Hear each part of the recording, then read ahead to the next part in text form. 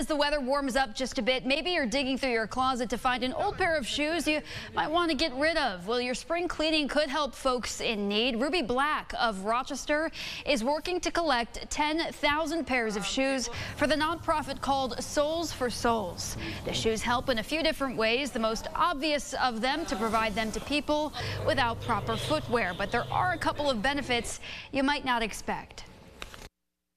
We're going to keep those shoes out of landfill. So those stinky ones, those smelly ones, those ones that we are so embarrassed about, we just throw in the trash. We're going to go ahead and take care of those and recycle them. But only about 2% of what we collect actually get recycled like that. A lot of things can be passed on, maybe not fully on to being on somebody's shoes, but maybe they can use that material for something else.